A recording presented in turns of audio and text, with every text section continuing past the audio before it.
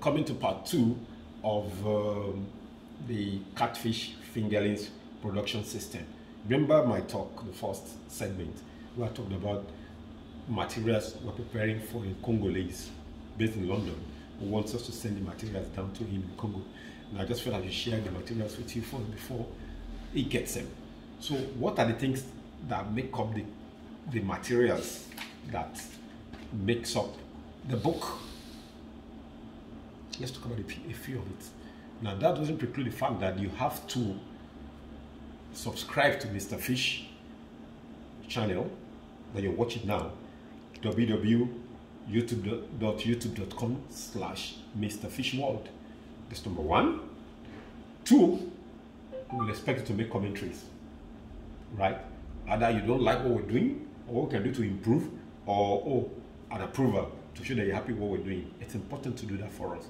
And don't forget to press the like button if you want me to like you too. That doesn't mean I'll hate you if you don't press the like button. By the way, so let's get down to action. Now, one of the first things you do that I see people do when they, and it's a mistake most people make or they overlook in the beginning, is to underrate the amount of space they need for fingerlings production units. Now, and the reason for that is because of the fact that they think it's a small cottage thing for the small timer. No! When you have a male fish and a female, of course the male can take care of 4 females, by the way, and if your females are about 1 kg each, you can imagine getting almost close to 150 to 200,000 babies. Come on. Now if you have that, what space do you think you need for that kind of thing? That's massive. Yeah, they go small size, fine. But just know one thing, that a square meter space we need about 2 will just barely contain 2,000 fingerlings. So multiply by 200,000. So many vats you need. So this is a very crucial one. So get down to make your vats. Very important. That's beyond the scope of this. You can watch our videos on the channel. Go to the playlist section and press fingerlings unit, fingerlings video. Then you see a lot of systems that we have built for people on fingerlings production, so you can adopt any one you want. Father plastic, tarpaulin, a disused plastic tank, concrete, just mention it, all sorts. So that's by the way. Now once you do that, the first thing is that's to nurse your fingerlings. But let's talk about the apophyseation itself. That's getting the female ready and then fertilizing and then producing the babies. Now you basically need a vat or 2 or more. But let's look at the first one. Let's say you're just doing a small cottage issue. Now you have a single vat. The best one, of course, is one made wooden, unless you want to go psychedelic and then you want the imported ones. But you can use wood as if you're building a coffin that you slice into half. I'm not saying you should go to the graveyard and start digging up people's coffin. I'm not there. Try to make something like a coffin divided into 2. Why? Because about the same size, 1 meter by about 1 feet by about 10 inch. What do you call it? The size of the plant. That's about 4 feet, right? Up and right. Yeah. So that's by the way. So you have that temple with tarpaulin, and then you need to have this in there. This one serves as your kakaban, or we call it spawning mop. I don't like to use too much of scientific terms. Now this is about the ideal one. If you use the green one, you're going to be in trouble because all the hatched eggs are going to go in. The babies will go in and your hatched eggs will go in too. And you're going to have a mess on the ground. If you use the blue one, you're in for the same hassle. But if you use the white one, oh, that's safe because the unhatched eggs will not be able to go down. But I can tell you one thing, the hatched babies too will not be able to go through. So you're still back to 1. Yoruba will call it Gombe.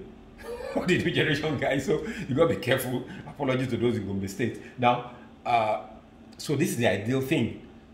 Some call it aluminum stuff or thereabout.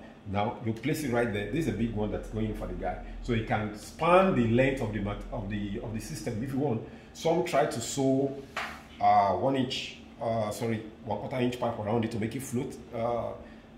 What you call this PVC pipe, and some just lay it on top, and you have this 4 inch, cut slice into 2 like an igloo, an Eskimo igloo, and then so that you have it right there like that, not on the floor, so that when the babies hatch, they can really go through. I hope that's clear. Now with that, you think you're on the right track. Now by the way, before you do anything at all, I hope you know your water has to be okay. And the first way to know that is to do your water test. Now you can go water quality aspect of my video on the playlist. You will see how to test for water. Now this is one of the most popular one, using the liquid test kit, because even unless you're colorblind, once your water is between 6.5 or 6.5 right to 7.6 or 8, you are okay, good to go. But many of you have your water showing this orange color, then you've got to get down to Mr. Fish, because at that time there's a proprietary product we have that's going to save you lots of money. But if you want to go the prodigal journey first, you can go ahead and start buying tons and tons of soda ash, right? Once you fill up your overhead tank, you dose it with soda ash to look scientific, right? It costs you money, by the way, mind you. And anytime you finish the water in the overhead tank, you are still going to dose and fill it up again. You dose another soda ash. I've seen some guys who spend 300,000 per month dosing on soda ash. That's criminal on your budget. So, but once you contact us and we get you the media called the Alkaliser system, where we have pre-treated seashells with propionic acid and other proprietary stuff to let them release slowly without allowing fungi to grow on them, I won't tell you those proprietary stuff. That's what makes Mr. Fish, right? And then you now have the clinoptilolite. Are you getting me? Cold pressed together with chargers to make them last for 2.5 years, so that when you have exhausted the ion exchange capacity, you can put them in the solution. I'll tell you that when you've done your 2.5 years. And then in 24 hours, they're as good as brand new. So you don't ever need to buy another one. That's the deal, isn't it? So order for your Alkaliser. Should your water show this reddish color? And by the way, if your water shows this blue one, which is very unusual, I hope you are not located around Dangote cement factories, Ewekoro, Abajana, and all that stuff. This will have some water that looks like this. Then you can use this calcium chloride stuff in a particular amount of dosage, but contact me to let you know what to do. Is that okay? That's water. Now for those of you who want to do repeated water tests again and again, then you can actually use this one. That's the digital. Now the problem with the digital is that you have to do what I call what do you call it now?